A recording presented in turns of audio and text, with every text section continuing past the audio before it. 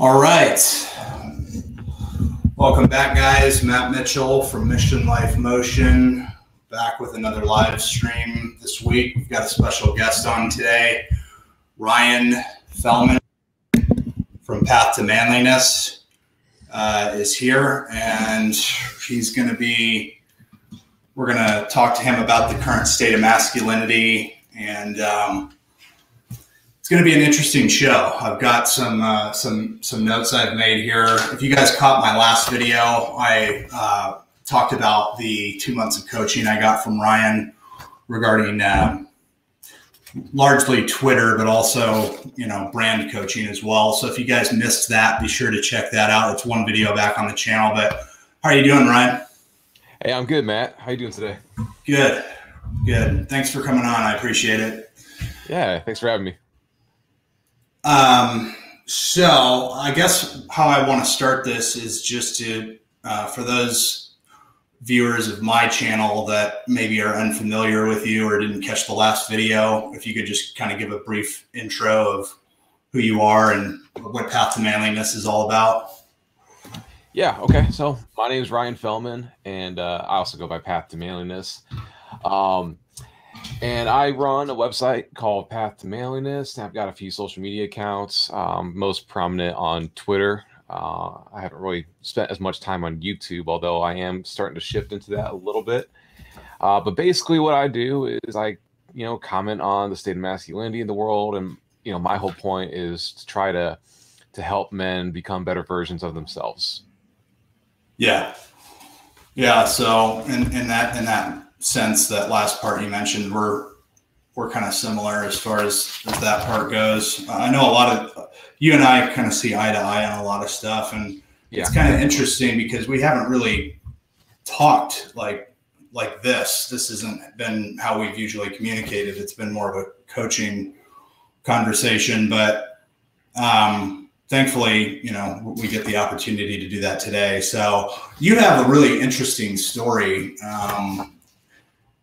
As far as, I caught that Hype Theory podcast you were on recently, and I haven't listened to the Life Math Money one, but I've got that on my list next. But you, right before you started Path to Manliness, you kind of went through a tough time.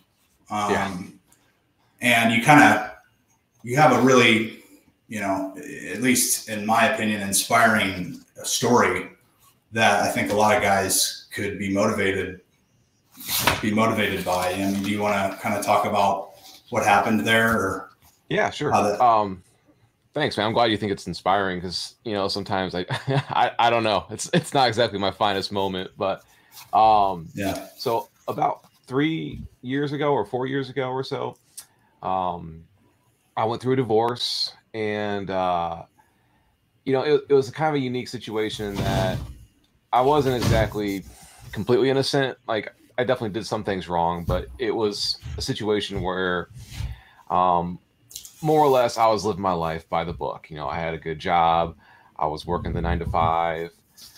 I spent my weekends watching football, hanging out with my kid, pretty conventional stuff. Nothing too crazy. Yeah. But at the same time, I was drinking too much beer, not in the sense that I was like an alcoholic. And it was just that I had, the extra weight. Like, I was definitely going towards that dad bod build. And I was probably 30, 40 pounds overweight, nothing drastic. But, I think like a lot of guys, I was just living this kind of average, but okay life. And, I was just sleeping through life and I didn't realize it. My ex, on the other hand, she had a lot of more serious issues. She had some addiction issues with hardcore drugs. And shockingly, when you go through the court system, it's not as big of a deal to them as you would think it would be. Like, you raised all your life thinking that if you get caught in a legal situation with, hardcore drugs, you figure that at the very least, it's some kind of a, black eye on you. But they kind of looked at her as if she was like a victim of her own circumstances, even though it's something that she put herself in. So it was weird in that while going through the divorce, they didn't exactly look at me as favorably as I expected. So long story short, I suffered through this divorce. It damn near bankrupted me. I ended up getting out of this marriage and being significantly in debt. I had like $30,000 worth of credit card debt. I was overweight. My life was just like falling apart. And I remember just thinking, I couldn't figure out how to process all the emotions and the anger I was going through. And my outlet had always been the gym, but when you're going through something as intense as a divorce, where there's like your kid's life is on the line, like you get angry more often than you can afford to go to the gym. Like I just couldn't be going to the gym 2 or 3 times a day. So I had to find another outlet, and it was something that I never even considered. And my lawyer's assistant kind of mentioned to me, like, you may scoff at this idea, but you should try writing in a journal. And I did. I was like, my first thought was writing in a journal. Like, what am I, like a little teenage girl? Like, I'm gonna write about my feelings. And like, I don't know why, like, I was so offended by the notion of it, but I didn't know what else to do. So I started writing, and it wasn't particularly good. It was a lot of angry stuff, really, but it helped. So like, I had these feelings of frustration and anger, and instead of, writing some angry Facebook post or whining to my girlfriend about it or whatever, I just wrote them down in a journal. And the weird thing is that, even though nothing really changes, just getting it down on paper, like, kind of let me let go of those feelings. So I filled up a whole moleskin notebook, and then it kind of just became a habit. And after a while there, it stopped being so much I was writing about angry stuff, and it was more I was just writing because I was so used to writing. And it started turning into this where I was writing things that are helping me be more constructive. I was keeping really good notes about what was working, what wasn't. And like, over that course of that year, I knocked off just about all the credit card debt. I lost, I think, 25 pounds. Yeah. And I started working out a lot. I started running. I started doing like obstacle course races and stuff. Like, I went from living this really boring life to, finally having like meaning in it. And it completely changed my entire trajectory, my entire path. Yeah. And I mean, that all happened, from what it sounds like, in a very short time span, right? I mean, less than a year. Yeah. Yeah. And so it wasn't like I didn't have my life perfect, but like, I could just tell it was getting better. And every month things just seemed like a little bit better and better. And, it's, if you haven't been through a divorce, it's kind of a strange thing to explain to people, because it's like slavery in a sense, where you're stuck doing certain things. A lot of times it won't let you leave the county with your kid. Yeah. So, I mean, you're locked in such a crazy deal. The judge had us exchanging my son with my ex like every day for I don't remember how long this lasted, a few months, I guess, but I had to exchange him with her every single day. So I had him for a day, and then she had him for a day, and they arbitrarily picked like noon, 12 o'clock in the day. She's like, you can use your lunch break. And I learned not to speak up in the court system, because there's nothing good comes of it. But I don't have a lunch break, or I didn't have a lunch break.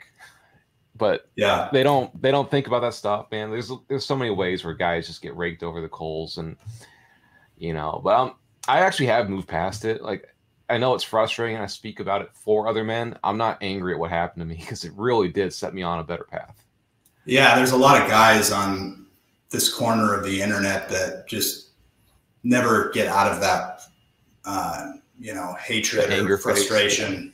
They just get stuck there, and they usually end up becoming, black pill or MGTOW or whatever.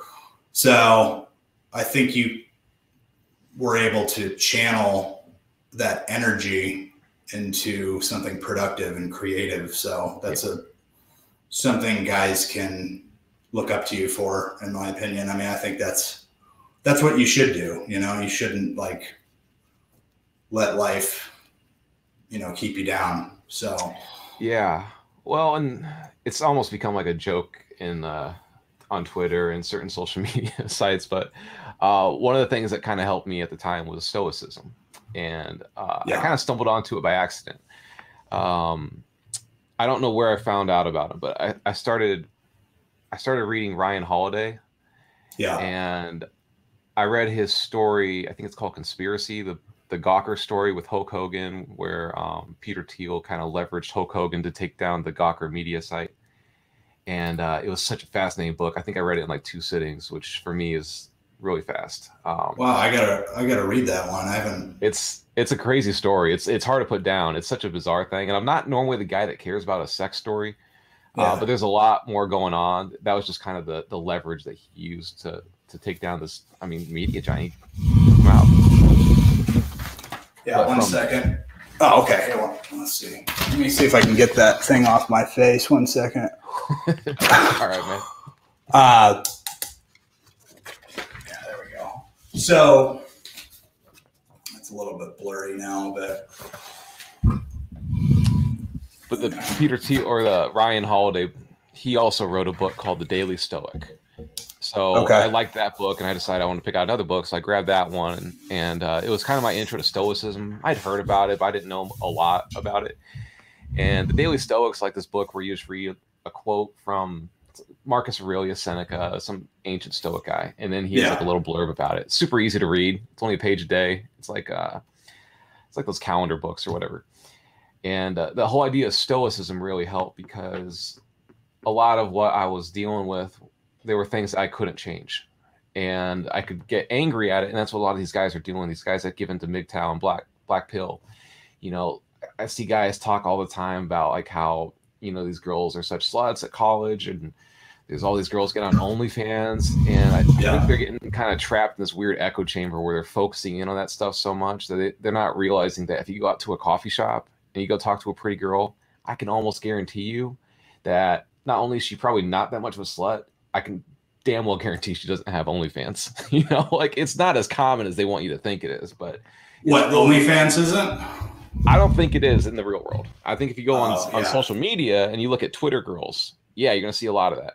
But if you go out into your local coffee shop and start talking to some girl, like there's plenty of normal girls out there. And some of these guys are so caught hating the bad ones that they're missing all the good ones.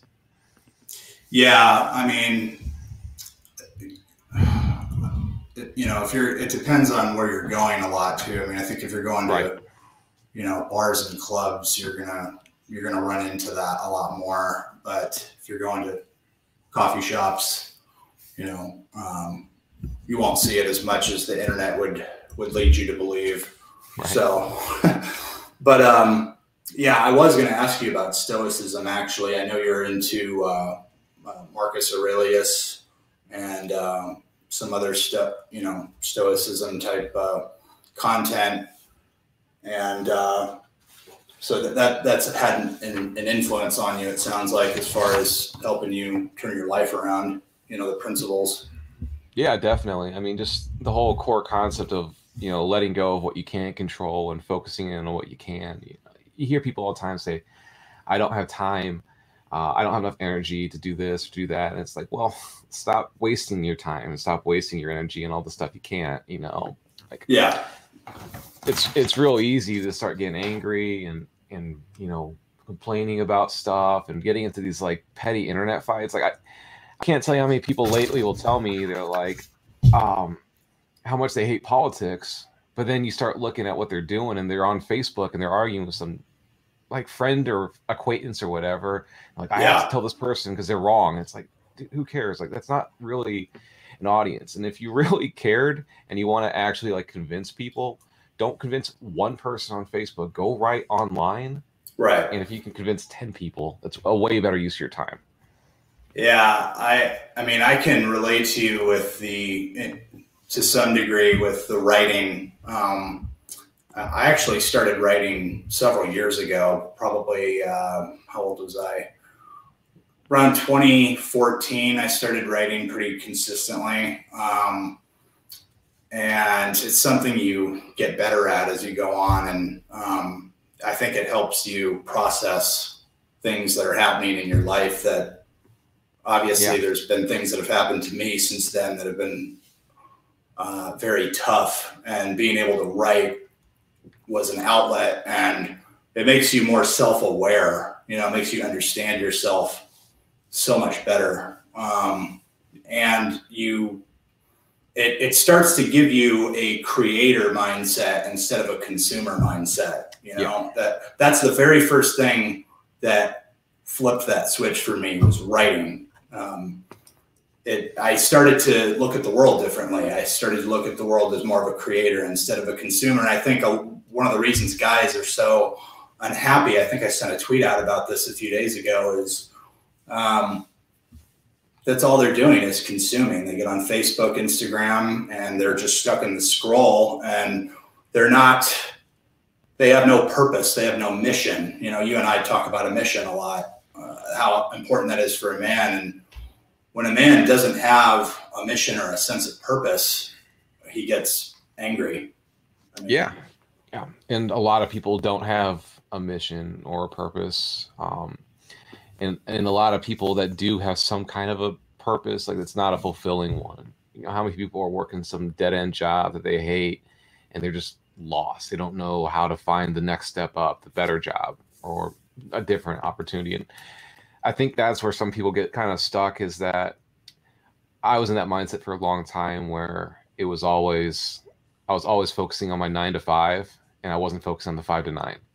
Yeah. And I thought that if I just busted my butt through work, I could, you know, eventually climb the corporate ladder and I would find a more fulfilling purpose. But it wasn't that was making me happy. It was when I started writing online and I started doing this.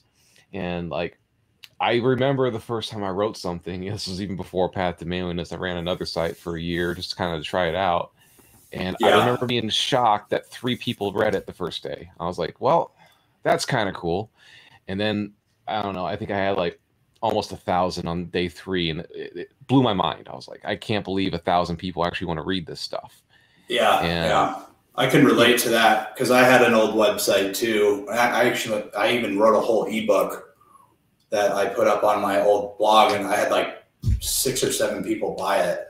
And I didn't even end up pursuing that, but that kind of changed my perspective. I was like, people that don't have, you know, a website or a brand, they think, you know, I don't even like to tell people like I know that I do this, because like I already know they're not going to get it. Yep. Yeah. Most people have no interest in like self-improvement. They just want the bread and circuses. They want to talk about football and stuff. You know, they're not in this world, and that's okay.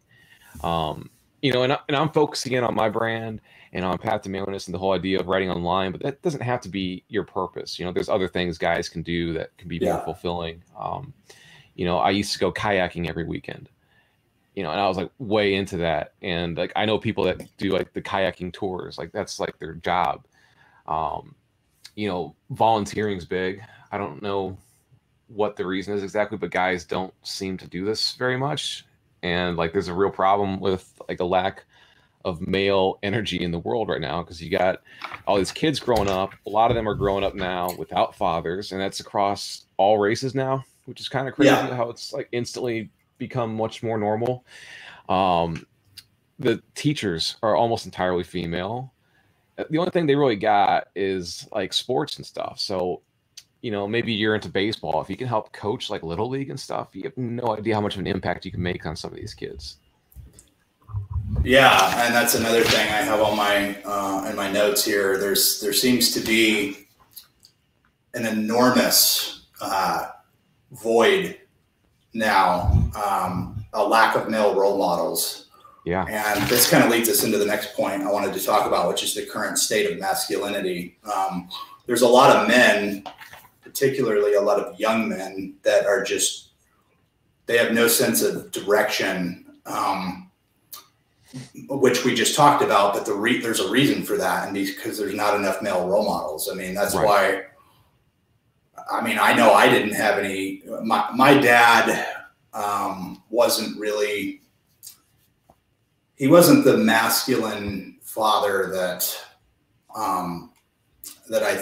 I needed. You know, he did really well in some areas. Like, he taught me how to work hard and, you know, how to sell and how to have a work ethic, type A personality.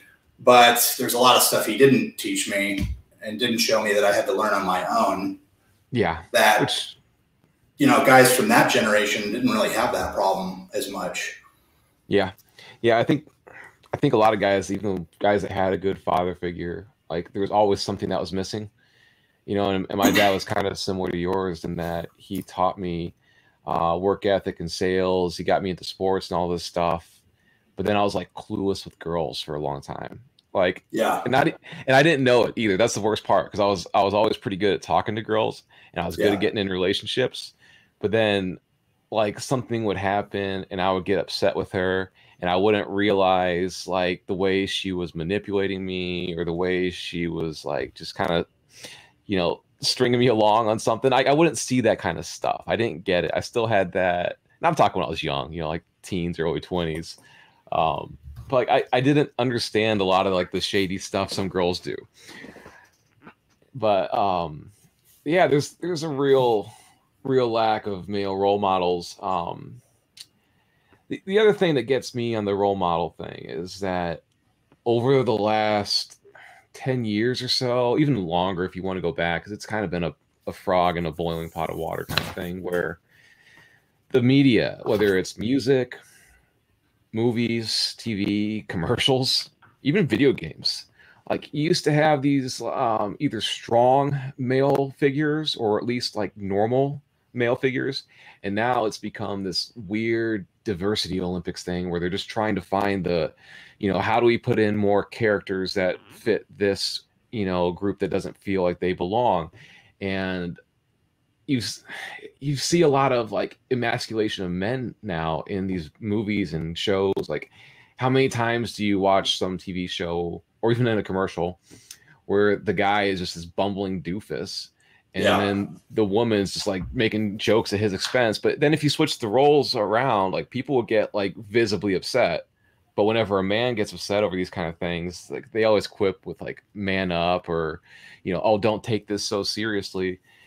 But, you know, some kids are going to grow up and that might be their only role model. You know, like kids used to grow up with He-Man and now they're growing up with, I don't even know. I'm so out of touch with TV and stuff, but I just know like everyone's so emasculated now. And there's this you go girl mindset where it's all about female empowerment. And like, I don't mind it. Like I thought Gina Carano in The Mandalorian was actually a pretty great example of like how you can make a girl the tough girl and like the guys don't get upset about it because she's an ex MMA fighter.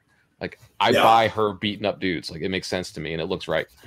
But when it's like, you know, Gal Gadot, like it's everywhere. I mean, it's like they couldn't force feed it to us more. Yeah. You know. Yeah. It couldn't. I don't know. It's just. I completely agree with what you're saying too, and it really hit home for me.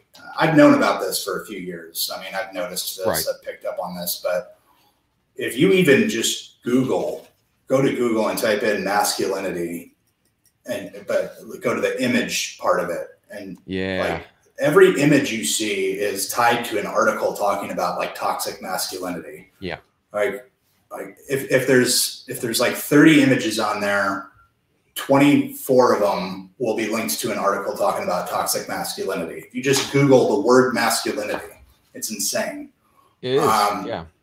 And I mean, I didn't even notice that until a few days ago. I mean, I don't know. It's a crazy time we're living in. So there's definitely, I just feel like there's a narrative they're trying to push, and it originated with Hollywood. It definitely did. They're trying to demonize men, and I wouldn't mind if it was something like, here's things that men are doing wrong, and here's how they can do better. But whenever they say that, when they say men need to do better, it's always done in this weird, like pedantic and condescending manner. It's not in an effort to help men like guys like you and I are doing, you know, because the state of masculinity isn't great. Like I do look around my average person, you know, and I look and I'm like, dude, you got to lay off the cheeseburgers for a couple weeks and get your health in order. Like you're telling me that you look at yourself in the mirror and you're okay with this. Like, I'm not saying you got to have a six pack. You don't need to be able to bench like, you know, twice your body weight or whatever. But like, you should be able to pick your kid up and carry her like a quarter mile and run out of a burning building or something. But like, how many guys would stumble just going up the stairs or be like gasping for breath by the time they hit the front door? Yeah, can't look down and see their Johnson. Yeah, right. I think to me, like being healthy is non-negotiable. I don't think there's any excuse unless you got like a serious medical condition where you cannot eat right and exercise. But like, you should be able to be reasonably healthy. I mean, that's, I mean, to me, I see that as like somebody that's been spiritually defeated, you know, that they just don't have a will to win, a will to succeed. I mean, I've been lifting weights since I was 14 years old. Like before, it was probably even unhealthy to be lifting as much as I was at that age. But, and you know, I haven't done it like super hardcore ever since, but, and Valentine, I'll get to your question in a second. But it's just, it's having self-respect. I've got an article about this on my blog. It's just, you got to have self-respect, you know, you got to respect yourself first, but it's hard for guys to do that nowadays because of this narrative that flies in at them from every direction. You know what I mean? Yeah. Yeah, I agree.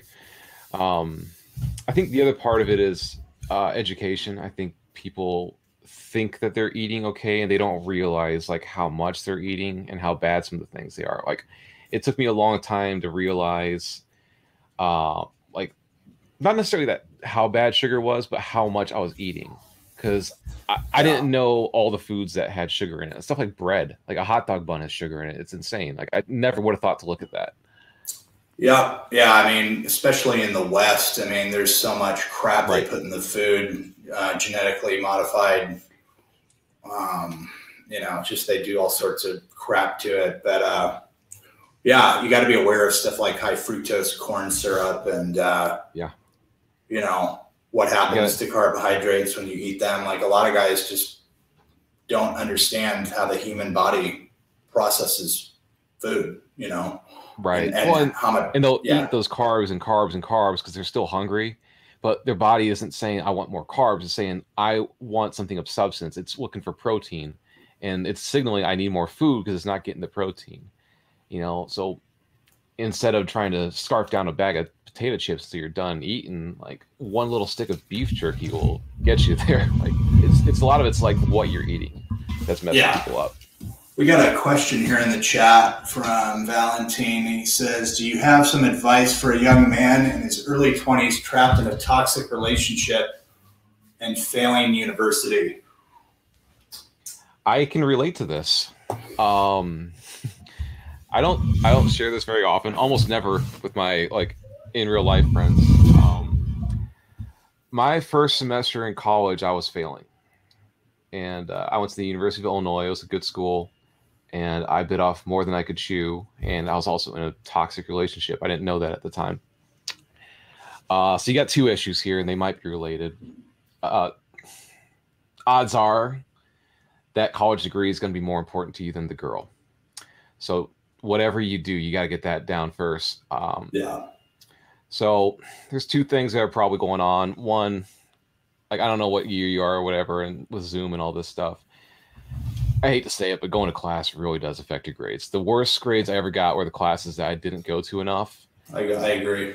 And it sounds so basic to say, but like getting ahead of what you need to do is also big, because most kids are like, oh, I got to do this tomorrow. It's like, yeah, but it was assigned 3 weeks ago. Like, you probably should have started this a few days earlier, and it can kind of help you maintain an even workload when you're starting to get things done ahead of time. The other thing is, like, I don't know, you got to do some soul searching. Maybe you don't like what you're doing. And that was what my problem was. I didn't like the major I picked, so I ended up switching into something else. So if that's the issue, look into your classes, see which ones you are doing good at, and try to focus in on that kind of stuff. So either it's changing your major or maybe just changing the type of classes. And then toxic relationship has got to be affecting you. That kind of stuff, that kind of drama, and it's got to be affecting the way you're studying. It's probably causing you undue stress. So either have a sit down talk with her and explain to her certain boundaries that you need to have in the relationship, or move past her. Like, and I know it might sound crazy, but like sometimes it's just not right. Well, okay. One thing I noticed about his question is he says he's trapped in a toxic relationship. So that's an interesting word. Okay. I mean, unless you have a kid with her, I don't see how you're trapped. You know, I don't know what that means either. Yeah. If you do have a kid with her, you're not 100% trapped. You're trapped in that you guys are going to be co-parents forever, but you're not trapped in a relationship. And I know that's tough, but that might be the reality, and it might be best for everybody involved, including the kid. I think that kind of gets to the root of the problem too. Is he thinks he's trapped, but he's not. You know, I think guys have a hard time leaving relationships. Like, you don't need a good reason to leave. Girls do this all the time to guys. Like, they will dump a guy just because they found a better option, or they weren't happy. You know, just say that I don't want to waste your time anymore. Say that, you know, it's not clicking. I'm not happy, whatever. I think it'd be best if we went and found a better way. Yeah, unless you got a kid, I don't understand the trap thing either. But I get the sense of feeling trapped. I can understand that. I mean, it comes down to being a man, honestly. I mean, you just have to grow a pair of balls and, you know, tell her. You have to tell people that what you expect. And if you're unhappy about something, you have to have the balls to say it and mean it. Yeah. I mean, you know, I have an article about toxic relationships on Mission Life Motion. So, you know, you can read that, Valentine, if you want, but really you just have to, you know, just quit overthinking it and just do what you need to do. Go ahead. There's a lot of relationships. I think it's really easy to pick on the guys that are like toxic or whatever, because it's more clear. But there's a lot of girls out there that do manipulate men, and they can be emotionally abusive. They can belittle their guy. You know, there's a lot of stuff like that I think people dismiss, and they don't see the effects of it. But, you know, I've heard plenty of girls say that they were emotionally abused. I've seen it happen to men too, and it's not weakness to say that that's happening to you. It's weakness to let it keep happening. Yeah, exactly. It's easier to recognize it once you've gone through it. I mean, yes, especially as you get older. I mean, I don't have time to deal with that shit anymore. I mean, I didn't know it was happening to me in multiple relationships, and then I got into healthier ones, and I realized how messed up those situations were. Yeah. Let's plug this in. Okay. All right, let's see here. So we kind of talked about that. All right, what are some ways that some advice that you would give to men on, you know, going back to what we were talking about? It almost kind of seems like there's a war against men in a way. And there's been, you know, Return of Kings, the old website Roosh used to run, talked about this kind of stuff quite a bit. I've actually been going back and reading a lot of those old articles. But what advice would you give to guys to combat this? I mean, you know, as far as turning their life around and developing habits that will turn them into a winner. I mean, are there any that kind of come to the front of your mind? Surrounding yourself with the right people is huge. You know, there's a pretty, I don't know if it's anecdotal, but it's pretty consistent that you're the average income of like your 5 closest friends. So the kind of people you hang out with have a profound impact on your life. But it's not just that too. Like, if you hang out with a bunch of people that are overweight alcoholics, like, chances are you're going to end up being that same person too, because your group of friends are going to come up to you with opportunities. And on the days when you're bored and got nothing else to do, you're probably going to say yes. So if you got, you know, most of my early 20s, I would move from city to city a lot. I was constantly moving. So I lost all my high school friends. I mean, we still texted, we didn't hang out. Yeah. So I'd go out to bars and to the gym. That was kind of my routine. And like, it's just a lot easier to meet a guy at a bar than it is to meet a guy at the gym. So most of my friends were constantly going out to the bars.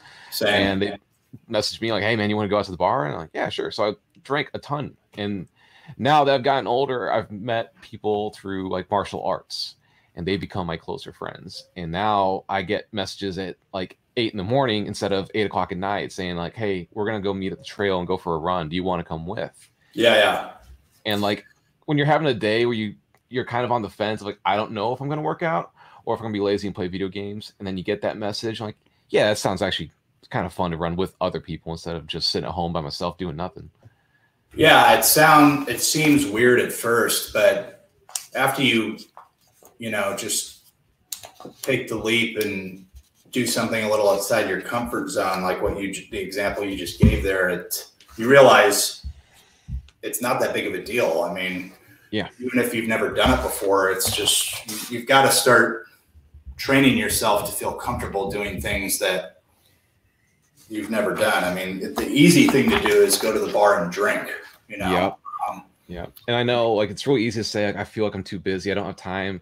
Like I basically have a couple of hours to kind of chill at night, and then my weekends are free and that's it. And I wish I would have spent more time getting involved in just different groups and rec leagues and stuff, like this martial arts thing's been super helpful to me. And it feels like a thing that I barely have time for, and yet I do. And like, it's got me in a much higher class of people. Yeah.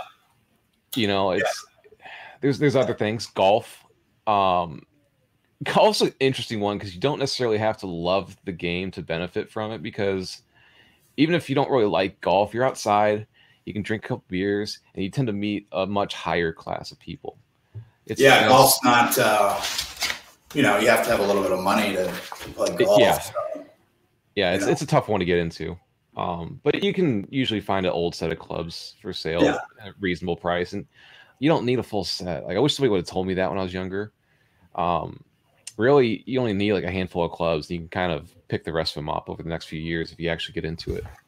Yeah, golf. I grew up. I don't really play it much anymore, but I grew up playing golf, and it's like one of the most therapeutic sports there is, I think, especially for men. I mean, it's peaceful. Usually it's beautiful.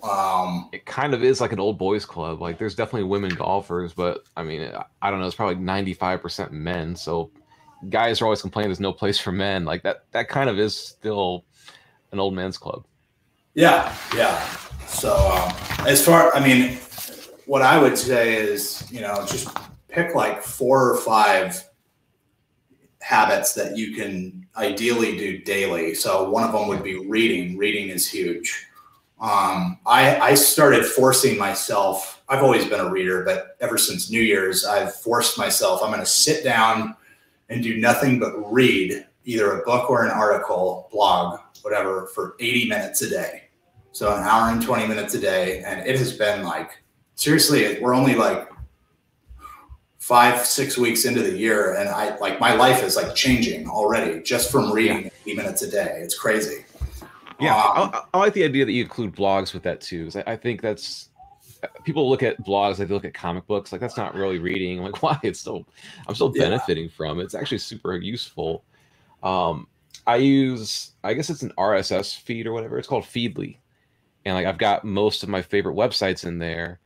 And instead of going to Twitter or Instagram and mindlessly scrolling, I usually go to that and I'll look through and see what new stuff's on there, and I'll read 2 or 3 of those, and you're gonna get way more information out of 5 minutes reading a blog than you will from 20 minutes on Twitter. Oh yeah. I mean, your blog's awesome, by the way. If you guys haven't, likewise, those of you guys that haven't read pathtomanliness.com, go check it out. It's got you have a lot of really interesting like titles to your articles that you want to like sit there and read all of them, but and then when you read them, you realize they're really good. So his blog is awesome. Life Math Money's got a good one, obviously. Yeah. Ed Lattimore's got a good one. I mean, there's a lot of them. I mean, I don't think there's as many. Actually, it's kind of weird because in a way there's not as many as there used to be, but there's also more at the same time. You just have to know. You just have to look in the right places. There's some good ones. David Perel's got some good writing stuff. He's not necessarily about masculinity, but he's got some really good writing advice and some interesting takes. And then there's a guy named Entering Manhood, and if you look at his Instagram and Twitter and stuff, you wouldn't know it because he kind of shit posts a lot.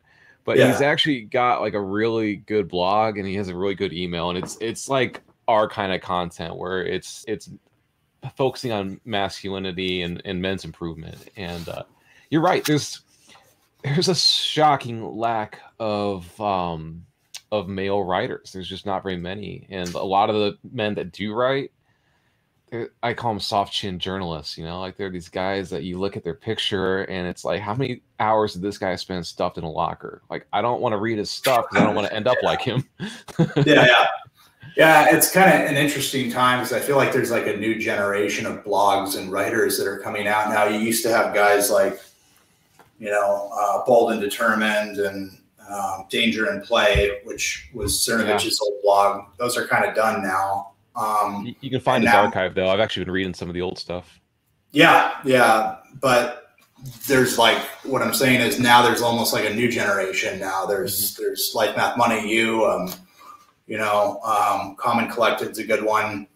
But yeah, no, reading's huge. So I would say reading, as far as, daily habits, reading, writing changed my life and yours, obviously. That's a good habit. And then working out, exercising. And then I would say meditation is something I started doing recently. That's having, I'm not, like, I haven't completely settled into it yet. But I've been working on it for 2 years. I still struggle. Yeah, it's tough. It's tough to get used to it. Yeah. But I haven't done guided meditation yet. I heard that's easier. There's some podcasts where they do those guided Yeah, I like the guided meditations. But there's other times where I'm super ADHD and ADD, so I have a hard time sitting still. Like, I'm kind of fidgety right now. And you can tell I haven't worked out yet. But like, I'll sit and meditate, and then like 3 minutes in, I'll kind of like pop up real quick. I'm like, oh, I gotta write this down because I get this awesome idea. And then like a lot of guys will look at that. It's like, oh, you're gonna sit down and meditate for 5 minutes, and you couldn't make it 3 minutes. You failed. It's like, no, that was the whole point. I sat down and cleared my mind, and then the universe gave me this awesome idea, and I captured it. That's a win. Like, I think people get the wrong idea with meditation sometimes. Yeah, I mean, I think as a content creator, that's like, and Roger, I'll get to your question in a second. I look like my apartment looks like a mad scientist. I've got like stuff written all over the place, scattered everywhere, like ideas. I've got all these recordings in my phone of stuff that I want to capture and not forget about. I think that's, I think that's just something that happened. One thing I've been doing, and this helps for, I think this is good for content creators, but anybody, is I almost always have a notebook in front of me, and lately it's been these really cheap, crappy college notebooks or whatever. Yeah. And I'll go through and I'll write down the page, and then the next day I just turn the page. And what was happening is I was like having these really good half-baked ideas, or I was forgetting about ideas, or I just wasn't in the right mindset that day.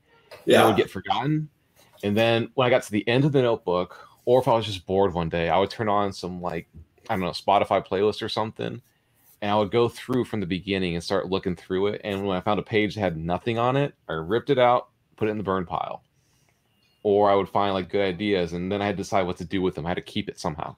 If it was something I didn't want to lose, I would either write it down like on Evernote, which is this really cool note-taking system that uses the cloud to go from your computer and to your phone. Yeah, I use that.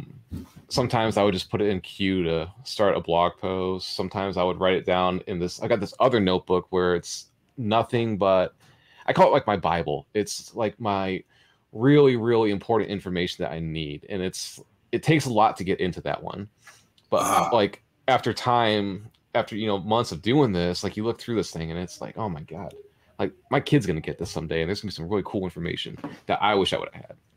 Yeah. I know exactly what you mean. I've got like 6 of those. Yeah.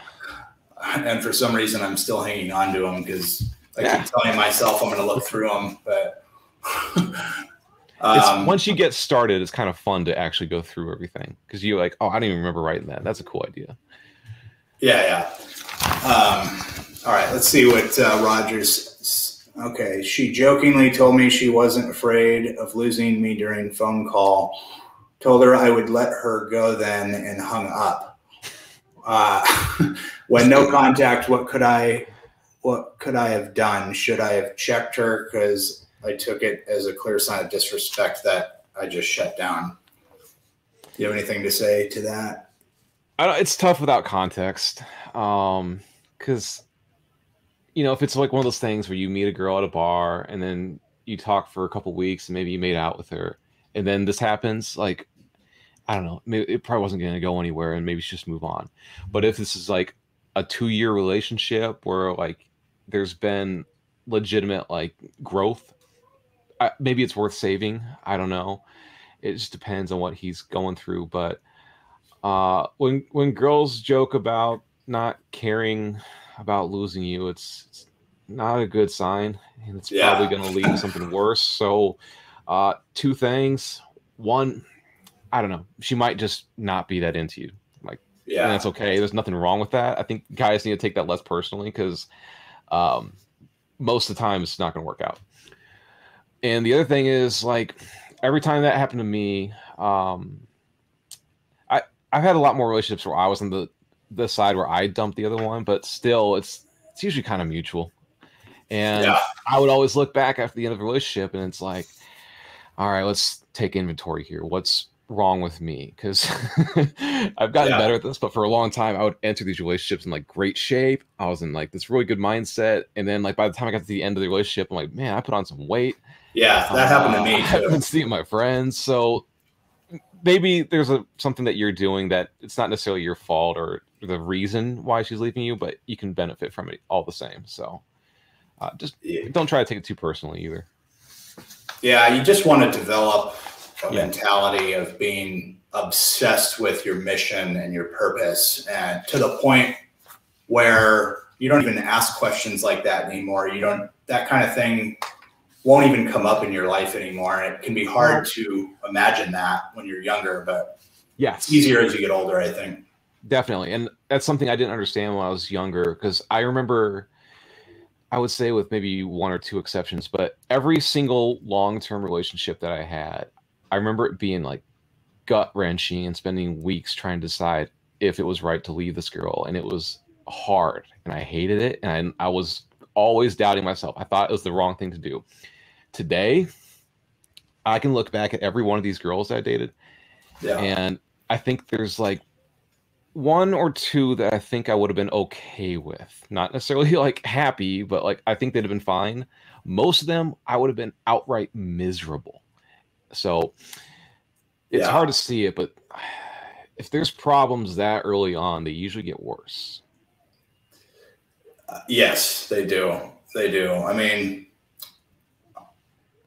you just, it's easy to get sucked into that because Hollywood trains guys to think it's normal to, what you see in movies is not reality. It's just not. I mean, or on TV usually. I mean, it's just, and you grow up, you start watching those when you're very young, and so it influences how you think. And it's very, very hard to break out of that. Really what it is blue pill conditioning. I mean, it's hard to break out of that. But as I've gotten older and more centered and mature, I look back on when I was so preoccupied with those types of things, like worrying about that stuff. And it's like laughable almost, I don't look back and like regret a lot of stuff. Like I don't feel like I missed out on, this girl that I didn't close the right way or whatever. Like it's completely out of my mind. I look back and I think, oh man, probably shouldn't have sold that half a Bitcoin at $200. It's like, it's more like life-changing financial decisions or business decisions or, time with friends. Like I think back to like dating this one girl, and like I spent a lot less time hanging out with my friends when I was with her, and like those are the things I regret more than like I should have made it work with her. Right. That actually is something I wanted to ask you. Your cryptocurrency is becoming a bigger deal. It's an interesting time right now for crypto, and I know you're involved with that to some degree. I don't know how deeply, but do you have any advice for guys that, you know, maybe they don't know anything about it, or I mean, how to get started with it, basically? It's funny because people will say things like, I can't get into Bitcoin because I don't understand it. And my response to them is like, explain the Federal Reserve to me. And they don't understand that. They don't understand quantitative easing. So you don't have to fully understand crypto, and I don't. The way I think of crypto, and there are some good guides out there, and I tweet about them a couple of times. There's I'll have to look it up, but there's one guy, I want to say his name is, I'm not sure. I'll have to find it later. But there's a couple good guys that can explain it to you, but you don't need to know that much. The way I think of it is, it's not a currency in the sense that you're going to buy a Snickers bar with a Satoshi, a piece of your Bitcoin. That's not the point of it. It's like a reserve currency. It's like gold or silver. You stock it away as a hedge. And the important thing to remember is there's only going to be, I think, 21.2 million Bitcoins ever. They're not going to mine more than that. So it has to be worth something significant as long as people are interested in it. And it seems to be the one that's really taken off. So it resets. Yeah. So I mean, in a way, I mean, so it's, in other words, it's not like it's not like the US dollar or fiat currency or any currency where they can print more and more and devalue it. Last year in 2020, 22% of the US dollars ever printed in existence were created. I heard that. I couldn't believe that when I heard that, but I think you're the third person I've heard say that like the last week. I actually misquoted it like 3 times because in my mind, I said that, and in my mind, I just knew it was wrong. I'm like, nah, that can't be right. It must be 20% in the last few years. But no, it's 1 year. And it's the cost of, you know, what happened in 2020 with this little sickness thing. And it's all the stimulus checks. And, you know, as long as they keep printing money, and this is something that's been going on even before 2020, and that's why Bitcoin is created, really.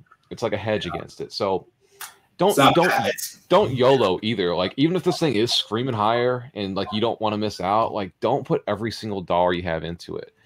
I don't know if this is the best way to do it, but this is what's been working for me. I try to keep about a third-ish of my like liquid cash in cryptocurrencies, and I try to keep about a third in actual cash or something kind of like it. And then another third I want in stocks, but I'm also, it's not something I advertise too much, but I'm kind of experienced with stocks. So most people should not do it themselves. They should put it in the 401k or whatever and let somebody else handle it. And I've actually probably got a lot more than a third in stocks when you count the 401k and stuff like that. So you're kind of diversified in that sense. And that's the key. I think people need to diversify all their stuff. So this whole YOLO thing, putting every single dollar into GameStop, makes for fun social media posts, but most of the time it ends in tears. Dogecoin, same thing. That's kind of a joke coin. You can probably make some money on it, but like I would put very small amount of play money into it and expect to lose it. And I personally have not touched Doge. No interest. But Bitcoin's been a big one. The other one that's been interesting, and again, I can't really explain it very well, it's Chainlink. And this thing, it's becoming one of like the top 10 currencies in just like trading volume and valuation, but it's gone from like $1.50 to $30 over the last couple of years. It's actually, if you put all your money into, if you put half your money in Bitcoin and half your money into Chainlink, you'd have made more money on Chainlink last year, but no one's talking about it. Wow.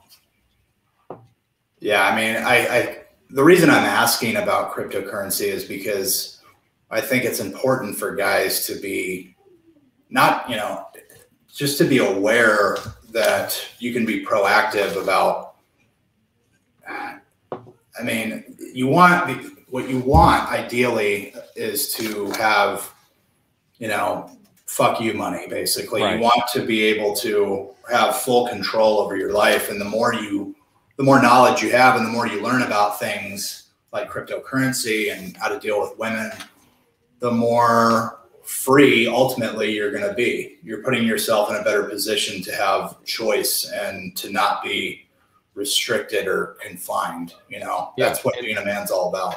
And if you ever decide like you want to say move from, America to Serbia or South America or wherever, like putting all your money into crypto is a great way to do it, especially if you're going to go somewhere like, I don't know enough about Serbia, but like, let's say you wanted to go somewhere like Ethiopia. Like, I don't think their currency is very safe. Or Brazil, same thing. If you put all your money into Bitcoin and then just kind of pull some money out of that and put it into reals or into whatever the hell Ethiopia uses, like that might be a better bet. But the neat thing about Bitcoin is you can kind of make yourself into like a global bank. You can move it around.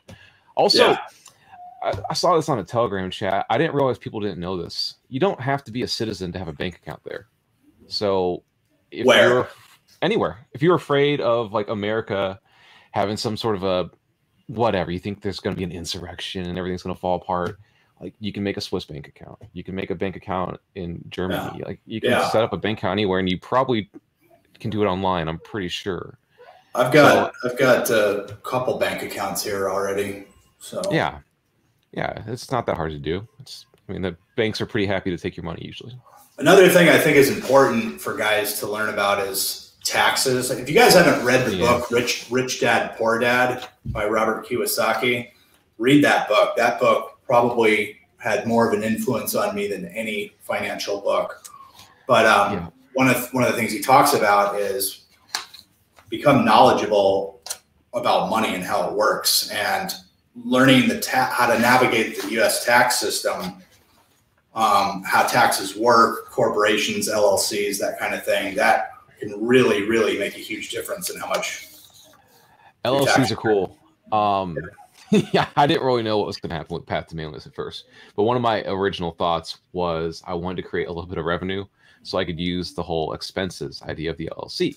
So I don't know, you have to make a certain amount every year. I think it's like maybe $400. It's not much. But if you can do that, you can expense stuff through your LLC. Like I'm probably going to buy a new laptop soon, and it's pretty much going to be tax-free because it's a business expense. Right. There's a lot of neat things you can do. And this is, maybe you're not even going to make necessarily like an actual business, but if you can pull some revenue through it, enough to kind of justify the expenses, like you can save a lot of money on taxes that way. Yeah, that's what I did.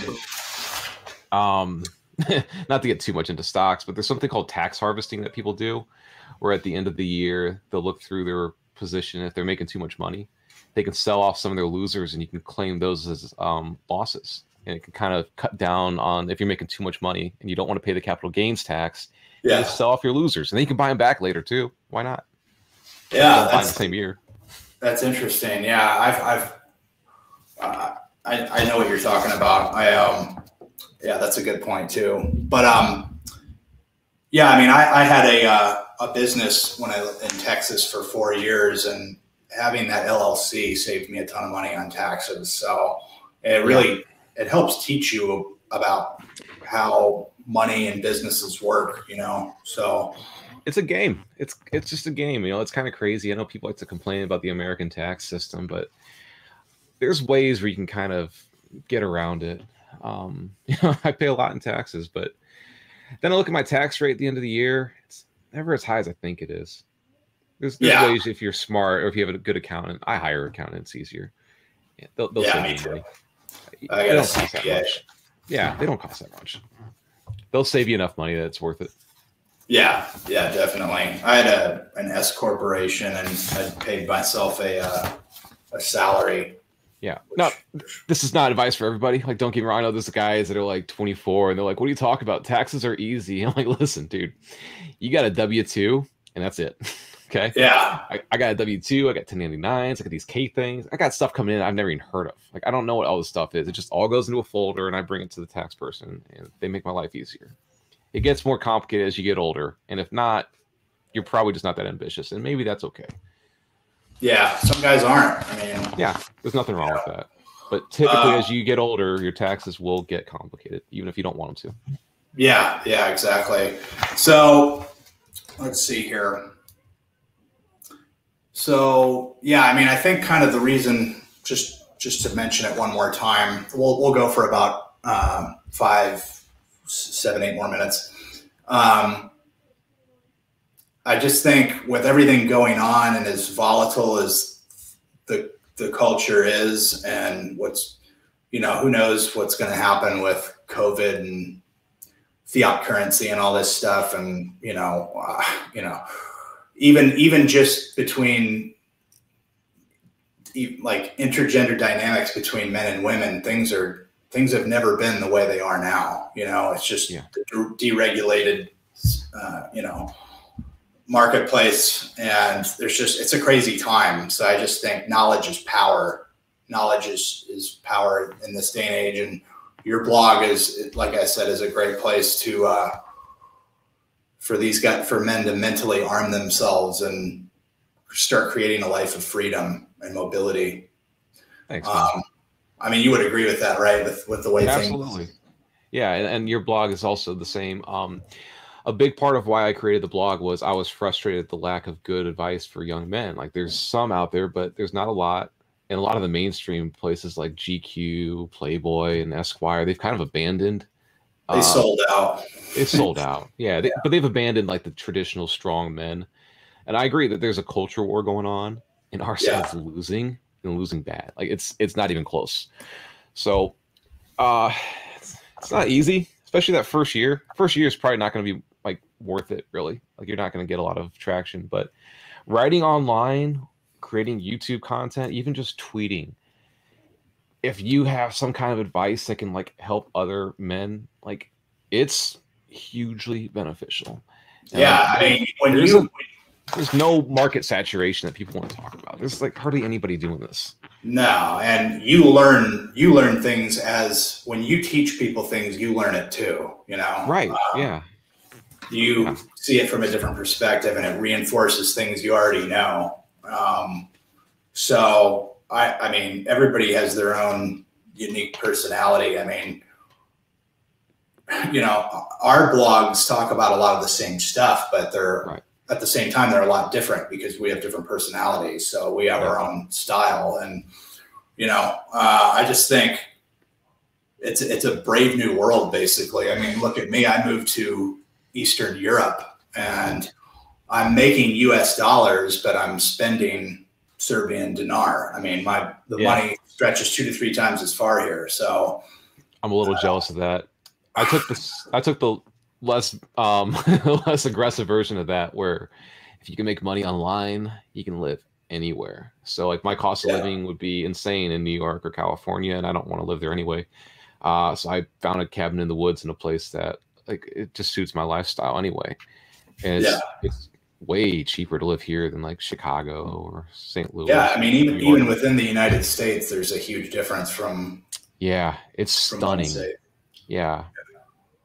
Yeah, so I think for guys that are, just to say this really quickly, because I think my computer's probably got like 10, 12 more minutes, but for guys that are interested in getting out of the rat race and kind of, you know, starting something, I think freelancing is a good thing to start.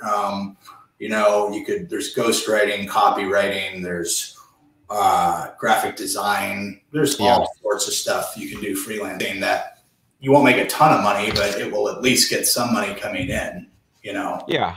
Affiliate marketing is a really easy one to start. Like I think almost anybody can make at least one sale doing that. And then it's important to get that first one, because if you get that one, then you believe in yourself. Yeah.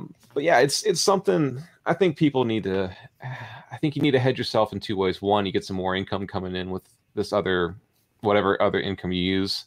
And then the other thing is you're going to learn skills. And by having skills, you become more valuable. So I didn't know how to do a lot of this stuff when I started, but now I can do like basic web design. I understand copywriting.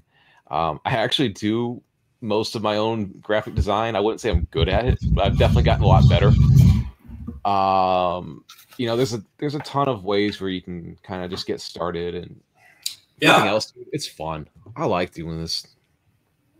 Yeah, just don't, you know, don't put yourself in a compromising position. You know, don't quit your 9 to 5. Do this stuff at night when you get home or in the morning before work. Yeah, and like you'd be surprised like how much you could get done with like an hour a week. You know, you could sit down and write like a 1,000-word blog post, no problem. Especially as you start doing it more, you get better at it. And most people have times where they're bored. So, you know, I don't get mad when my flight gets like delayed at the airport. I sit there on my phone and I start writing something out, you know? Yeah. There's always something to do. Yeah. Let's kind of wrap this up. You have a book called Reclaim Your Manhood. That kind of talks about a lot of the same stuff we've covered here in this broadcast. So you guys can get that on your website, right? At themanliness.com. Yeah, there's links to it. It's Reclaim Your Manhood by Ryan Fellman. It's on Amazon if you want to get it paperback or ebook. It's also on Gumroad. For some reason, some people in foreign countries have a hard time with Amazon, so that works for them. I also have a book that I seem to have misplaced called The Warrior's Mindset. Yeah, and it's under Ryan Fellman. You can also probably search Path to Manliness. I think that'll bring them up too. They're on my website. I promote them a lot on Twitter too. But Reclaim Your Manhood, some people mock it because it's not the biggest book. It's actually pretty skinny. I think it's like 90 pages or something. But that's by design. This is meant for men, and for some reason, men don't want to read. Like a lot of guys really struggle to read. I've had a lot of people tell me like this is the first book they've like finished since like graduating high school or college. Yeah. It's simple. It's streamlined. There's no fluff. It's 20 ways to reclaim your manhood. It's what I use to get out of my rut that I was in. It's how I got myself into a better position. It's real simple. I mean, I think you can tackle, like in real life, tackle one topic, one chapter each month, and you'll be stunned at how different you'll look at the end of the year. Yeah, it's an awesome book, guys. It's really like, it's easy to read, easy to digest, and he has a way of condensing and explaining things in a way that just really hit home quickly. So I encourage you guys to check that out, either the physical copy or the digital one. The other thing, if you guys are at all interested in growing on Twitter, Ryan's got the Twitter Dominance Tribe, or sort of an engagement group. I'm in there. There's several people in there, and that has done a lot to help me on Twitter. So you guys can find that. That's on your website as well, right? Yeah, you can find that. If not, you can DM me on Twitter. I'll get you there. I respond to almost everybody. As long as it's like a reasonable request. It may take me a day or two, but I'm pretty reachable. The Twitter Dominance Tribe. It's a good group. You can interact with people. They'll show you some things. We'll ask questions. Most people give you an answer, and then get you some more exposure. Yeah, and then the last thing I'll say, what did I want to mention on yours? Get on his email list. There's a link in the description. Ryan sends out pretty awesome emails. They're different than everyone else's email list. They're very unique and very interesting. That's what Thanks, man. I'll say. If you're not on mine, get on mine too. But good email list. He talks about a lot of current events and cultural things that are going on. So, there's a link in the description below. Get on his email list, and, you can take advantage of that. I think that's pretty much it. But, I appreciate you coming on, Ryan. And,